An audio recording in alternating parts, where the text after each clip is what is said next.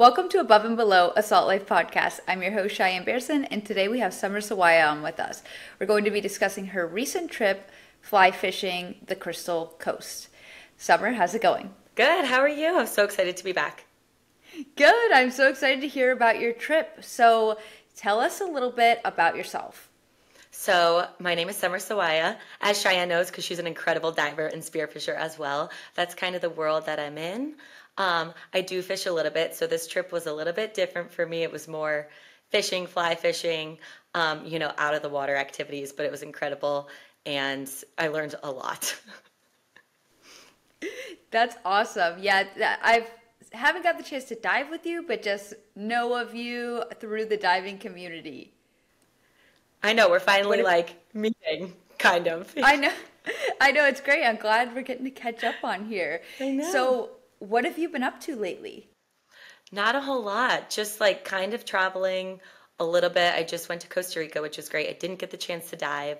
We did go fishing. We didn't catch a single fish. No. I know, but just work, real estate, same old stuff.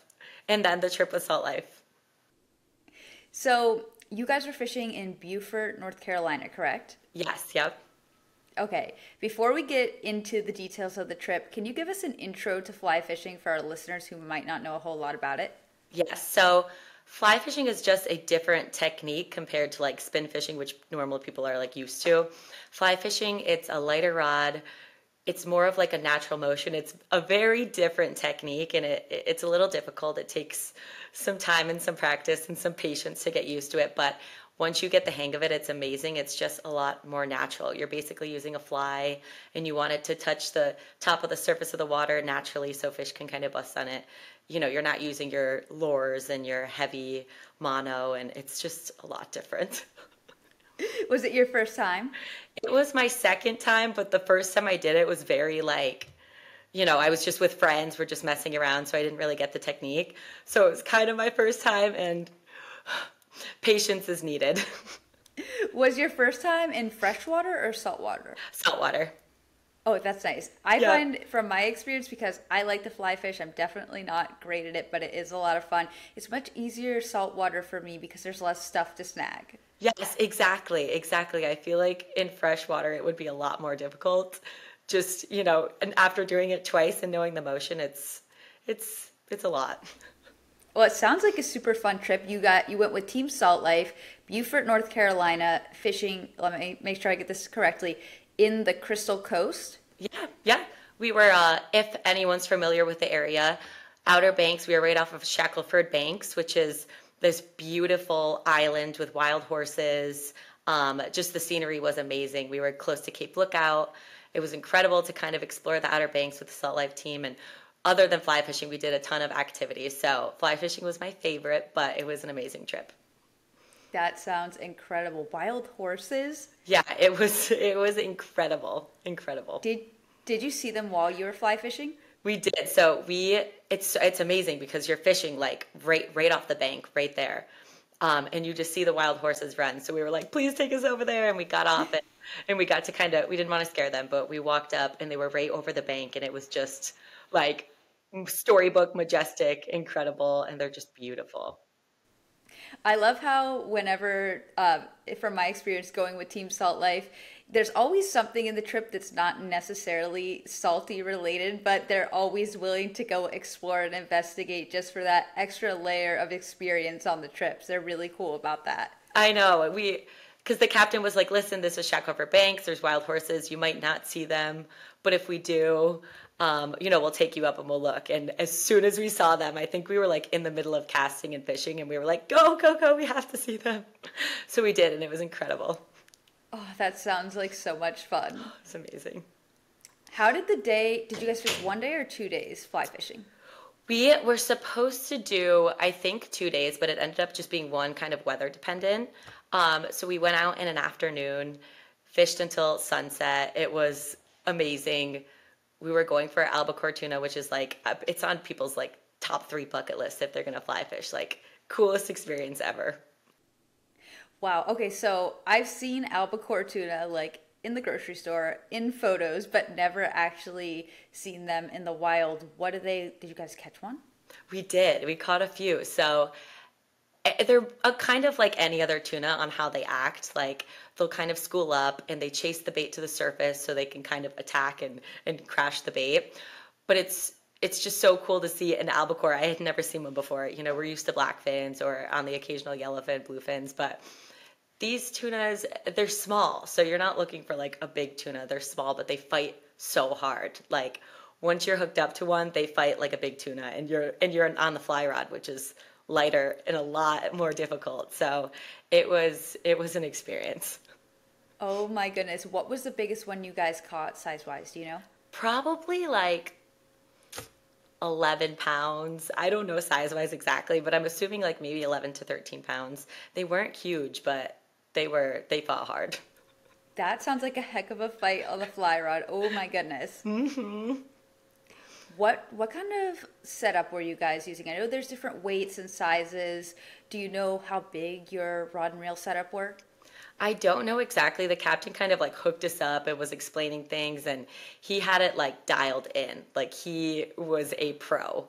And he was just showing us the technique and explaining the rod, and like it really, there's so many steps to it, and it's just so much different than the rod and reel. And like you almost want to, because there is a reel, you almost want to like go back and fall back on that technique, but you're like, wait, I have to pull the line.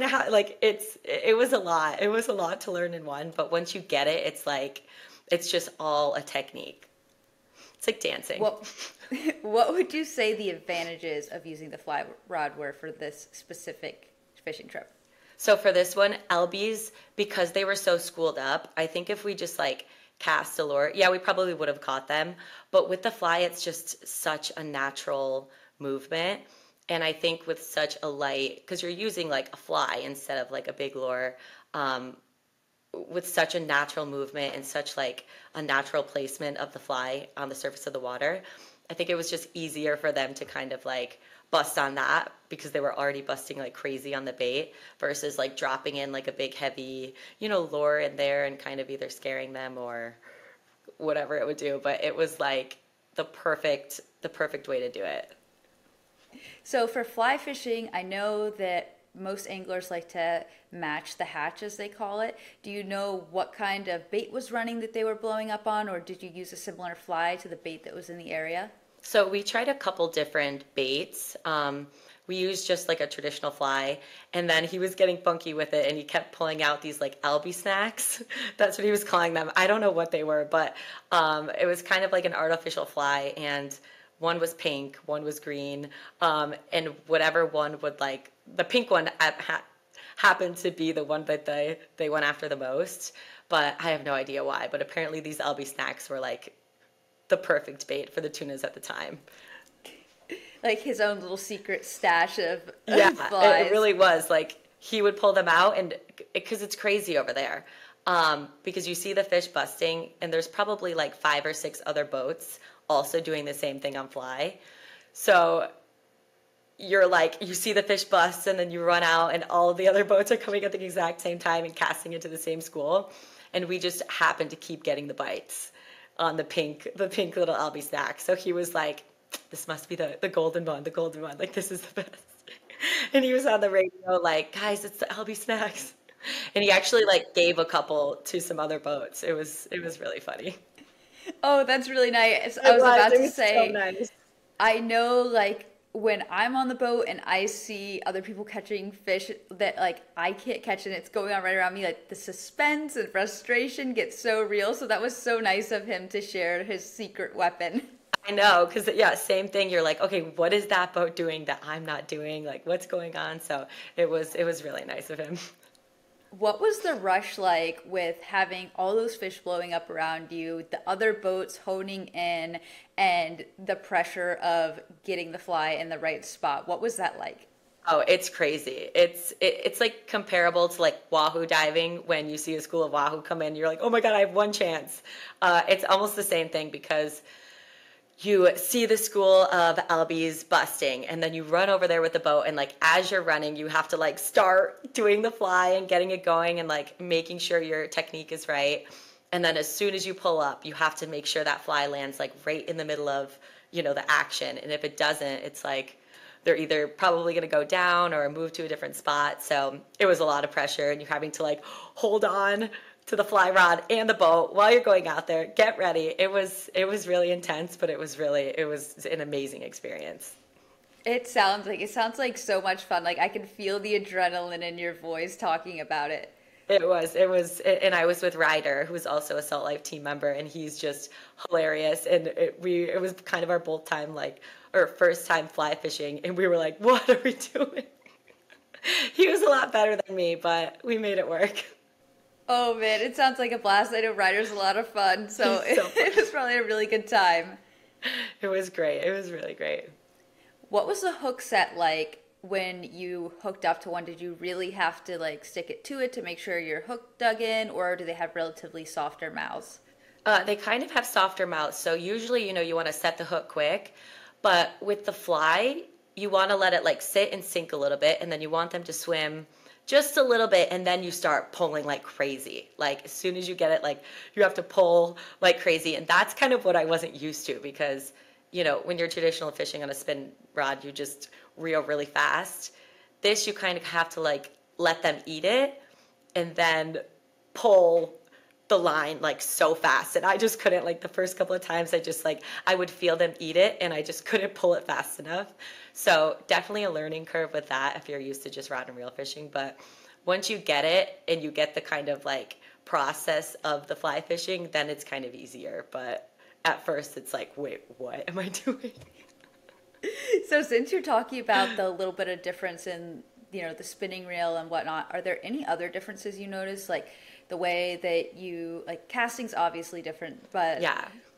what were the major differences? It's just so much lighter, and it's kind of more dependent on the line versus like when you're fishing on a spinner, it's all about the lure. There's just like so many different lures that you can choose.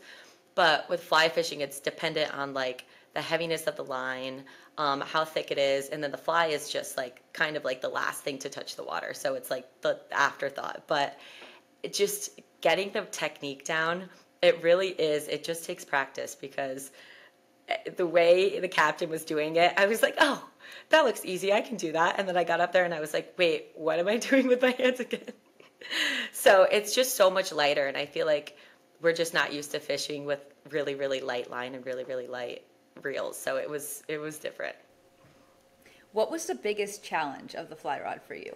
I think just getting like the movement and the technique down. Like it's not a natural movement, and you kind of have to like throw your shoulder back, and it's like a full body movement, and you want to make sure you're doing it fast enough to where you can get the fly right in the middle of the bust. And if you time it wrong, or if you have too much line out, or if you don't have enough line out, you're not going to make it into exactly where you want. So I think just like really feeling it out and getting the technique down for me was difficult. Like I'm just not used to that. So it took me a couple times for sure. I think you said it perfectly earlier when you said it's a dance. It is a That's dance. so true. Yeah, it's like it's just not a natural movement for us. So I feel like doing it a few times, you practice and then you probably still won't get it, and then you do it a couple more times and you might get it. I have So so much what respect for fly fishermen. Yeah, the patience, the craft, and just the Yes. finesse of it all is crazy. It's incredible. Did you guys catch anything else, or was that just your target species and that was it? That was target species, and that was it. We were supposed to go for reds, but with the weather, we just ended up like going and having a couple hours just to the Albies. We caught reds just rod and reel, so that was amazing. But with fly fishing, just Albies, super cool. Do you have any tips or techniques for our listeners? Yes, I would say if you're going for your first time, or even, you're kind of a beginner, make sure you learn from somebody who has an amazing technique already, because the captain was incredible. He broke everything down for me, taught me the technique, and even like in a high stress situation where he wanted me to get the little fly right in the middle, and I kept missing, he just kept his patience, kept his calm, was like, okay, take a step back, let's practice it again, and then we'll go for it. So patience for sure. Don't get frustrated, or, you know, crazy like I did. Like I was like, why don't I get it? Just patience and learn from the best, or at least somebody who knows how to do it. That's so good. Patience is definitely key. Something I don't have, but I was trying my best. So speaking of a good captain, can you shout out the charter that you went on and the charter captain? Yes, Captain Hunter. He was incredible. He's done a couple trips with us for Salt Life. He took us to get reds the day before, and we were spot on every time. He took us fly fishing. He's just a great guide in North Carolina. He also guides a couple different places, but he was incredible. And he's Chase and Tails charter, correct? Yes, Chase and Tails charter. Awesome. Good. What was your favorite memory from the trip? Oh, this was such a good trip. Usually it's diving related, so like we're in the water a lot and you don't really get to talk to a lot of people when you're in the water, and it's kind of a different vibe. This with fishing, especially like me who's not super big into fishing, it wasn't as high pressured. You're just kind of relaxing. You get to bond with people more on the boat. I got to meet a ton of new team members. Caitlin was there. I had never met Ryder before, so that was amazing. Emmanuel from Miami was there. I had never met him before, so it was just cool to meet different members. We all kind of do different things, but in the similar kind of salty field. So it's just cool to meet like-minded people who love the same thing and love Salt Life. So it was a great trip. That's awesome. Yeah, the connections made are always the highlight of the trip. I know, and like we get to do the coolest things in the world with the coolest people. It's a win-win. Oh, that's so great. So check out the YouTube video on the Salt Life channel. I believe the caption or title, I should say, is Kayak Fly Fishing in Crystal Coast. Does that sound right to you? Yep. Okay, awesome. I just want to make sure I'm not leaving anything out.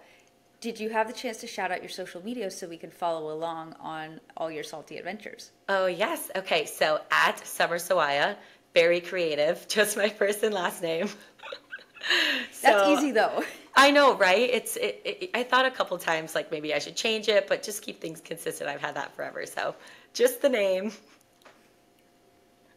Awesome. And then do you have any upcoming trips for us to follow along with? Hopefully I'll be going to the Bahamas spearfishing, Key West next week, weather permitting for Wahoo. We will see, but you know how the weather's been here. Absolutely horrific. So every time I get the call to go, it's like, never mind, we're not going, wind's blowing 25. So Key West, Bahamas, and then just a few other trips. Hopefully this year, shooting a bluefin and a couple other things I really want to do. Those are big things. Oh my goodness, good. I can't wait to follow along. I know our listeners are going to do the same. And we wish you the best of luck on all your upcoming trips. Thank you. Do you have anything planned this year? I don't have a whole lot planned at the moment other than we're fixing up our boat sometime this month because we had a little bit of problems with it. And then always getting out to do some pompano fishing, hopefully. Yes, that's awesome. Well, thanks so much for being on the podcast, and we're going to love listening to this episode. You've been awesome. Thanks for sharing all your tips and fun adventures from your trip with us. Thank you for having me. Awesome with the Salt Life team as well, and great to finally meet you, even though it's podcast face-to-face, but you're awesome. I have been admiring you for years, so great to finally meet you. Oh, thank you. I've been doing the same. So one day we'll have to get out and dive together in the near future. I know, seriously. I love it. Well, good luck and be safe. You too.